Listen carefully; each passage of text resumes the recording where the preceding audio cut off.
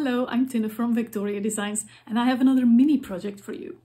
This time it is not a freebie, but I think we already have a ton of valuable freebies on our YouTube channel. What is a mini project? Well, it's a crafting project where everything is already prepared for you. I've done the thinking for you. No need to think about measurements, just print the sheets, cut out and assemble with a minimum of tools. You can easily make it in an afternoon, alone if you need some me time, or together with friends for a crafty get-together. This project is a tiny mini booklet, more specifically the Daydreams Tiny Mini Booklet. Yes, it's small. The designs are based on the Daydreaming Journal Kit that was released a while ago. In this video I will simply show you how to put it together. It is really easy if you follow along. If you're interested in more of these mini projects, we have some for free via our YouTube channel, and also we sell a bunch in our Etsy shop. There's also a template available if you would like to make this model with your own papers. I will put all the links you need below.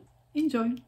So here are all the pages that you get. There are 7 pages plus back designs that you can print on the back.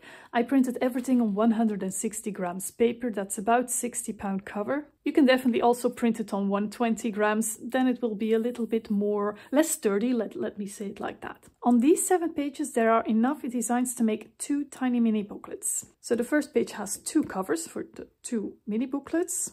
And I printed a back design on the back. Now, there are also 4 panels on here, but I put them here anyway, even though they don't need a back design, because otherwise I should have put them on yet another paper. And yeah, I want to kind of fill the papers as much as possible. So here are the covers in 4 small panels. On page 2, there are 2 pieces for the pages. There are also print a back design on the back. And then 3 as well, but different designs. And you can choose one of these for booklet 1 and one of these for booklet 2. And here are the main panels for the covers. So there are enough again for 2 mini booklets you can choose. And then we have 2 pages that have all these tiny mini pockets to put in there. And then you can put all nice tiny things in there. By the way, these panels and these pockets don't have a back design at all. And last but not least, there's a page with mini envelopes. And if you need more, you can definitely print more. You can print as many as you like. And I also printed a back design on the back. And the first thing that needs to be done right now is, of course, cut everything out. And I will do that now and come back to you. So here are all my parts. I usually put them in a box. It's just easier to not lose them and see what's still left, etc., especially with so many parts.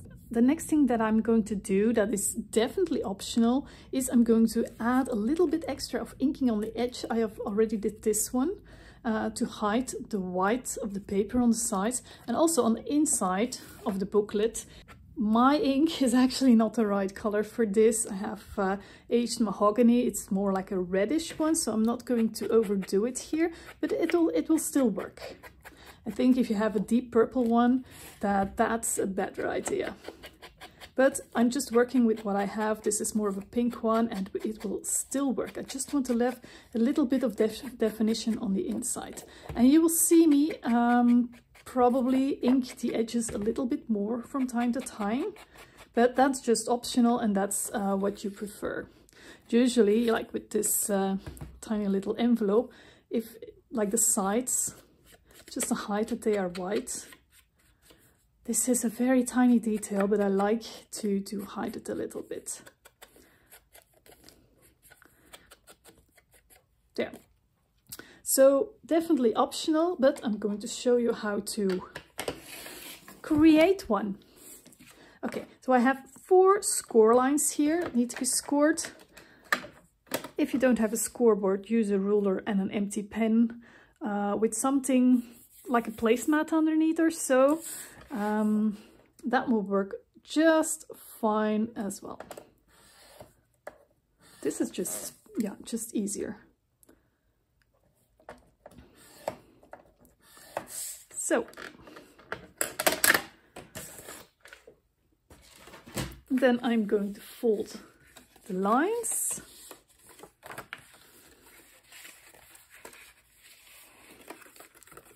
If you like, you can also score these lines on the inside, but I'm not going to do that this time. the booklet will become like this, the cover. And the next thing I'm going to do is apply all the outside covers. So here come the outside panels.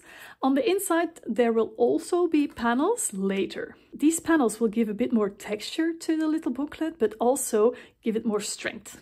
Now, since there are a lot of cover panels here, you can just mix and match the ones that you want to use.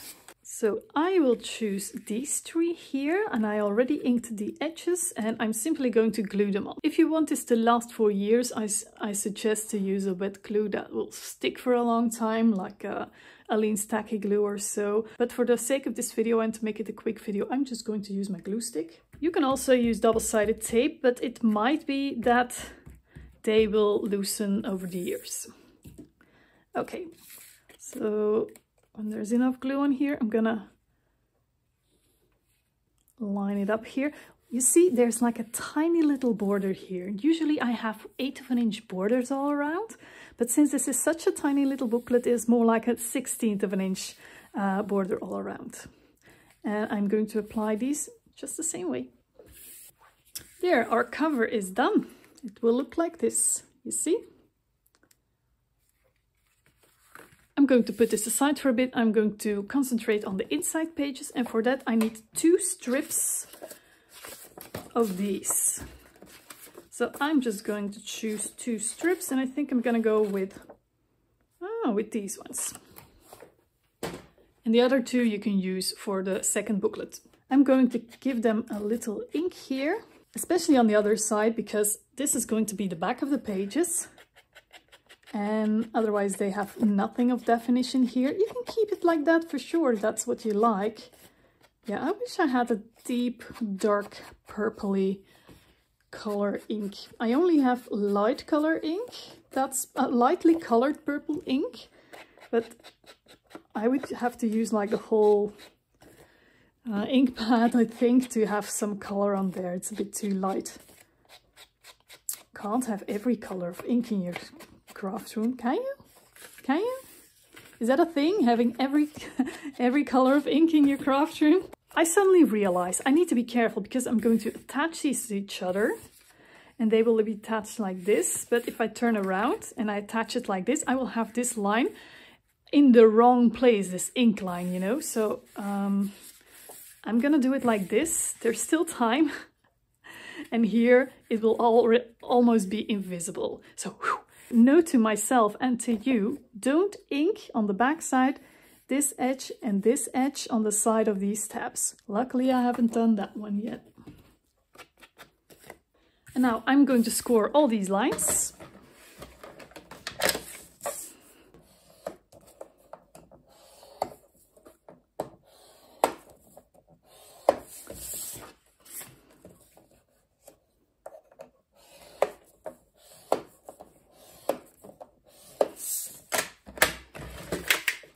And first I'm going to attach them now together. So I already know that I'm gonna do it like this and not like that. And for this you can attach them with glue for sure, but I am going to add, am I still okay here? Yeah, I'm gonna add some double-sided tape here.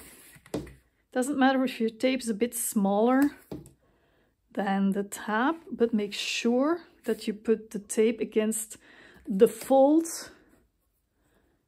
and not the other side. Okay, let's remove this backing there, and now I'm going to place this on top right next to that folding line, as straight as you can there, otherwise your pages will be wonky there. And now I'm going to start folding my pages like this. You can also fold them one by one, maybe that's even a bit safer. So like this. So my pages will be glued in like this because it will be glued in on the tab. And then you have a little booklet that you can open, etc. Or like this. If you like, you can also, and this time I'm actually going to do that, I think. I hope it's not going to be too weird. A light inking here.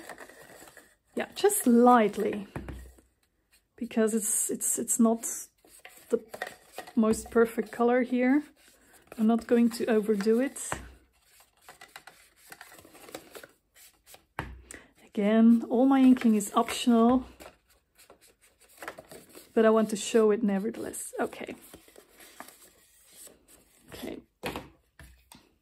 So I'm gonna fold it back to how it should be. There, and now the pages can be glued into the cover. So I'm going to add some tape again here, or glue, on the tab, and I'm going to, yeah, you know what? I'm going to ink the edges for you guys to show you where the folds are.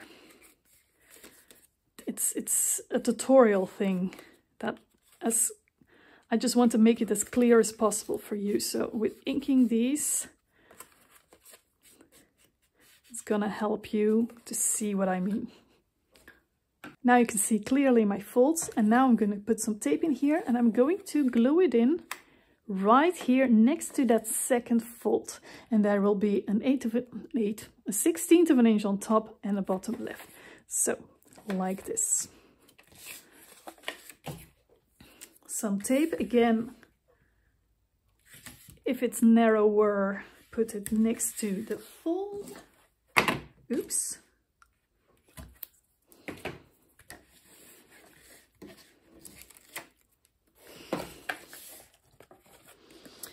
I'm gonna hold it like this so I can really place it in place.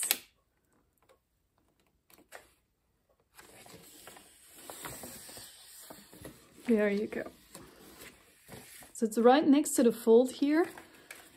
It will fold up like this and it will close like this. Okay. Now before I go any further, I'm going to add a closure here. Of course, if you have another type of closure, that's perfectly great to use as well. You can put some Velcro here and some Velcro here, but yeah, you might ruin it if the Velcro is too tight. But I'm just going to use a circle closure with some twine. Now there's no circle closure in the kit, but I just punched out a 5/8 of an inch circle of the back design from an offcut, so you can definitely use that as well. Define the edges a little bit, or even give it a lot of ink, or use a piece of scrapbook paper that you like very much. As always, I'm going to attach 2 identically sized circles from sturdy scrapbook paper on the back. One's enough, 2 probably. Just saying.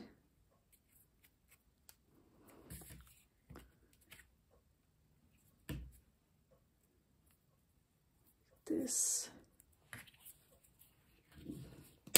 Bit more ink to hide the edges. I'm gonna punch a hole right in the center there. And I'm going to also make a mark here in the center, about this wide, like 1/2 an inch from the edge. Again, you can place it wherever you like. Gonna punch a hole here as well. I have here a little brad in the color that kind of matches. Putting the brad through the hole, through my 8 piece here. If you don't know what I'm talking about, watch any of my other mini project tutorials that has a circle closure. Okay, through, open the legs. I'm gonna add a little bit of tape on top to protect the panel that's going to go on top. I'm gonna leave the tape on for now and remove this help. Now I have a little tiny gap here where with enough room for the rope. Now the first thing I'm gonna do now is glue in the inside panel. So I'm gonna add a panel here, add a panel here so I can hide this edge here, and add a panel here on top. This can go in here. Pages on the other side. This one will go in here, and it will immediately also hide the tab of that page, the tab of all the pages here. I'm gonna remove this one already. And this one will come here.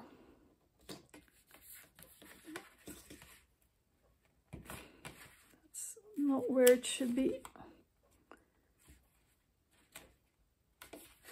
Yeah, it's a bit harder because of the volume here. There, but this way it will cover that closure.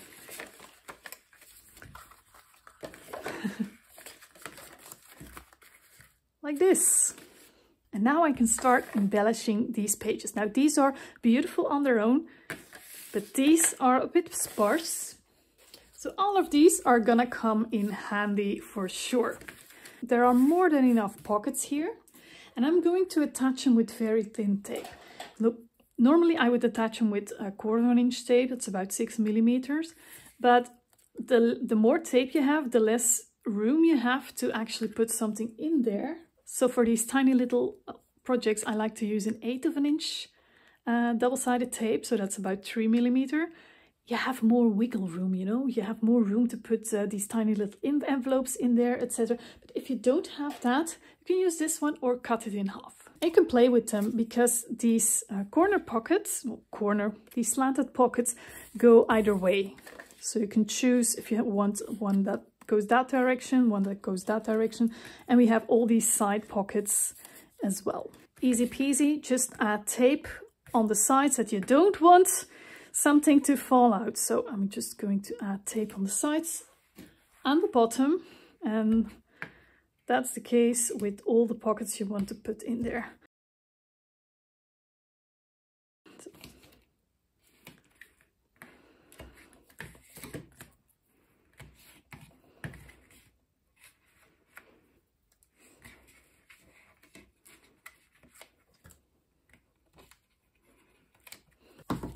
Forgot to ink it a little bit, because sometimes you cut a little bit off. I mean, we're all human, and this will hide that. Yay. Okay, now I'm going to line this up. And of course, you place your pockets where you want to. There, and now you have a little tiny pocket right here. Let's say I want one pocket here now. The slanted side is of course the top side, and all the other sides can have some tape. Quickly going to add a bit of inking here. So again,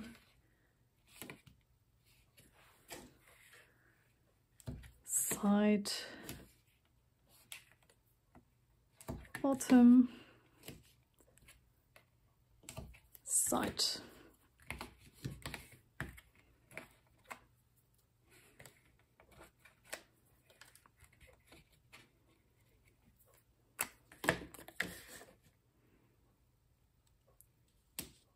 And just line this up.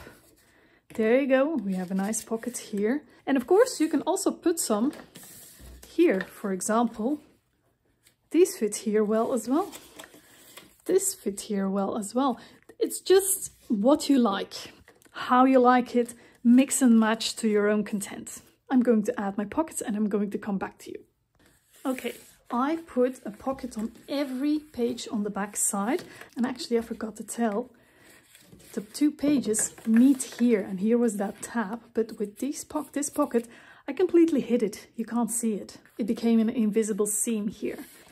I didn't put any pockets on the front, but you can definitely do that. You can add pockets here as well. Everything will probably go together, you know, with the colors and the styles, etc.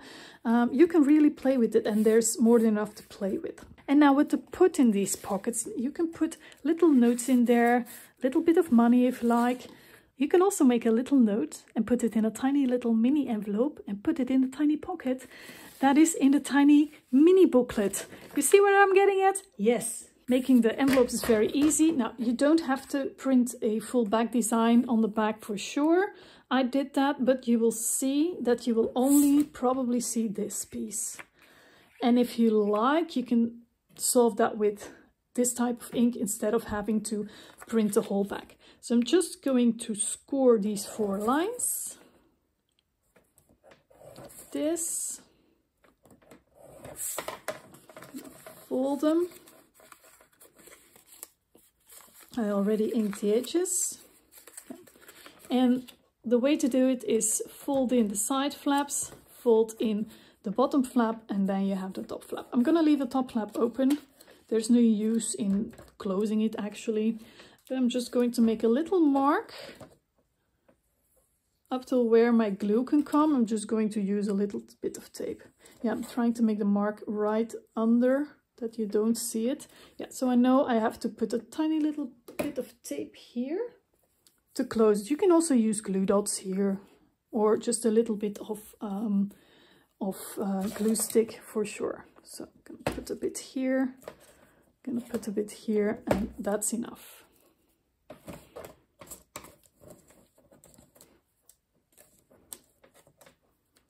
So I'm gonna close that. And here's your cute tiny little mini envelope. You can add a bit more ink if you like to these folds. There. And then these cute envelopes fit in the side pockets very well.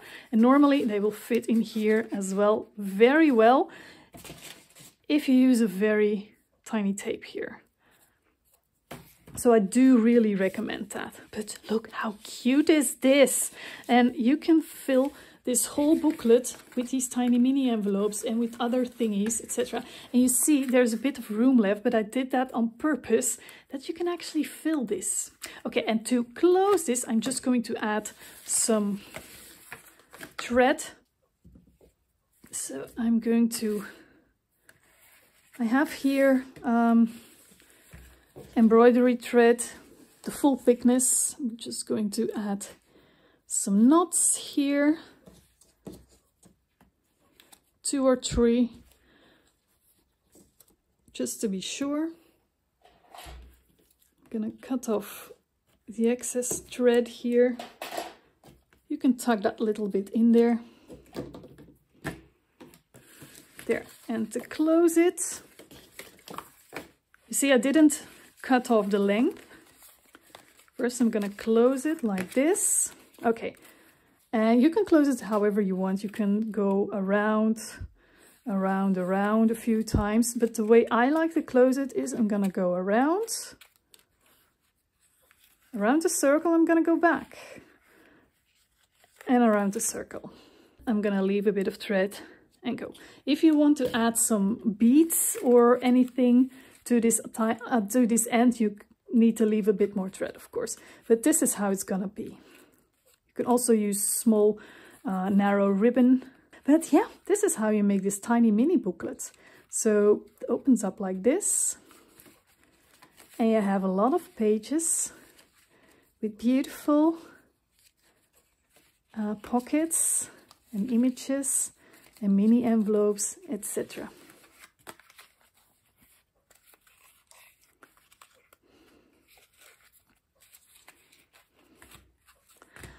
And here they are. I finished them both, and let me show you quickly what they look like on the inside.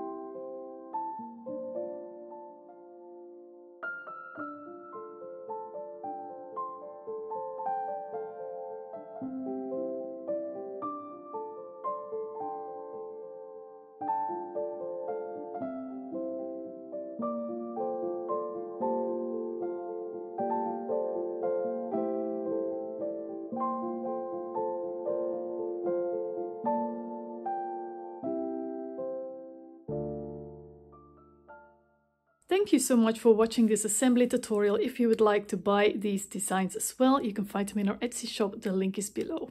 And now I wish you a happy crafty day. Bye bye.